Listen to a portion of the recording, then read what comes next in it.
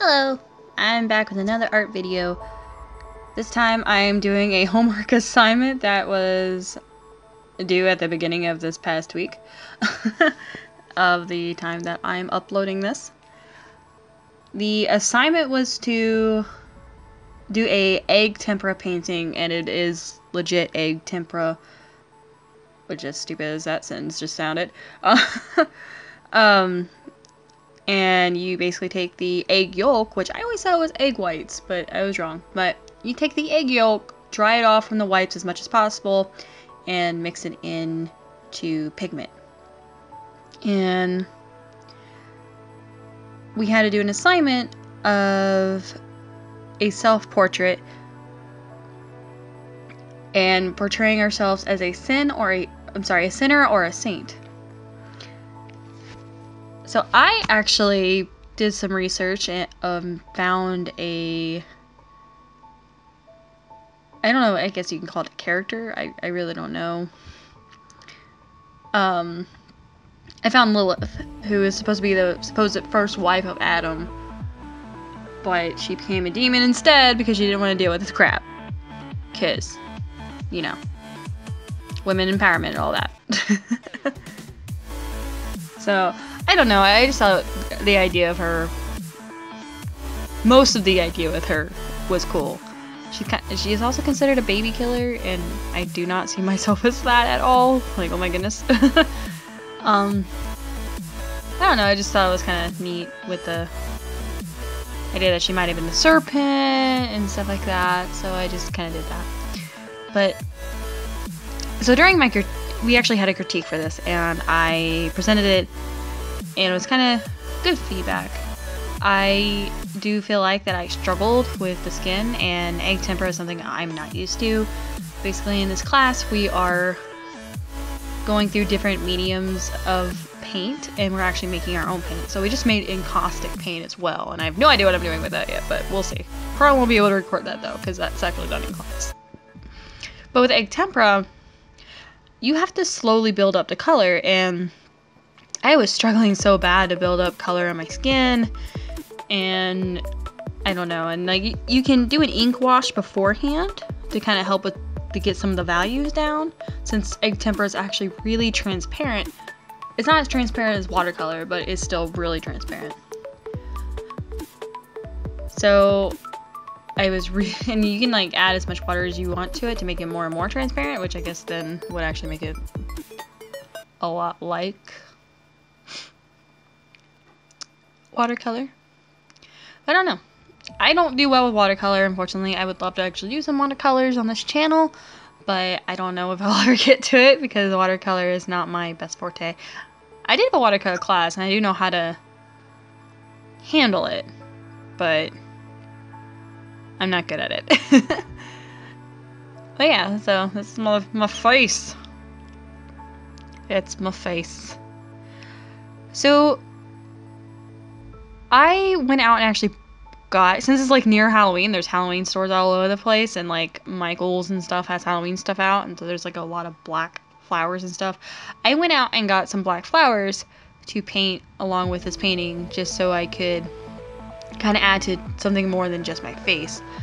I got roses and baby's breath of plastic flowers, just because since she is associated with babies, I figure like if they're black and that's associated with death, that could be a good symbolism. And excuse me, I fixed the color as I realized that the color was really crappy on the camera. And then I went out and I was trying to find like an actual like rubber snake, and dear lord, I could not find a rubber snake to save my life. I don't know what it is. I guess that was just a thing when I was a child. I don't know. You just go out and find rubber snakes everywhere, but I couldn't find one. So instead, it was Walmart, I believe, had this kind of rubber, kind of not. It's posable to a degree. It's a skeleton snake, and I thought that would be kind of a cool idea to do, like, because it could have been something that, you know, symbolizes something that she could have been. And I do have horns on my head. You can't really see it, because I believe it's too zoomed in. you'll see the end product. There are horns on my head that I got from like the Ren Fair. So they were actually literally on my head when I took the photo, because it's from photo reference. And yeah, doing normal skin is really awkward. Like I can build it up and mark it really easy and stuff like that, but like skin itself isn't like just like tones of brown. You have like, you use like blues and greens, you get more of a realistic feel to it, because you actually your skin, like the shadows are in blue and green and stuff and purples, and I feel like you can feel the shading of it. I don't know why, but every time I take a photo, I have, probably because I'm so sleep deprived from college, dear lord, but I have bags under my eyes. So like, and they're really apparent in photos a lot of the time. I don't know, I guess I call them bags. I think they're just dark circles. I don't know. And let's see. I struggle with the color of the snake too, because I wasn't sure, but I feel like that I agree with my critique though. They said that basically it's a really good painting, but like on its own right now, but it could be like a really good portfolio piece if I like went back and worked on it and added more to like work to the face and stuff like that. Probably like maybe like 4 more hours, which I don't have. Maybe, I mean, I have, my teacher's different. He grades us and he'll give us a letter grade, and if we want to improve on that letter grade, we can. So I got a B on this. So if I really want to strive for that A, which I might later on if I get the time, and we have all the way up to the end of the semester, which is awesome to actually get it done. And also they wanted me to build up the hair. I love how that curl came out. That one like wavy curl that I have going on there, I should really add more, but I restarted this painting, which is stupid, and it took me about 12 hours, so this is really sped up. It's about like 2,500% faster than normal.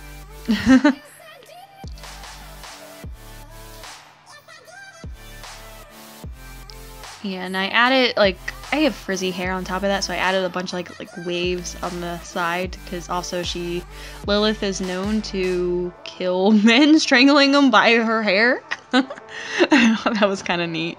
So I just kind of wanted to get that like craziness of my frizzy hair in there.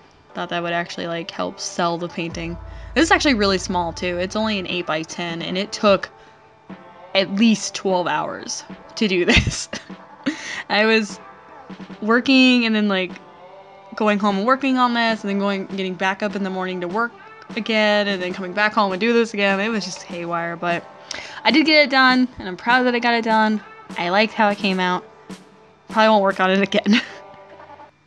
But yeah, thanks for watching, and hopefully I'll be back soon with another video. Don't know when, but I'll try. Bye!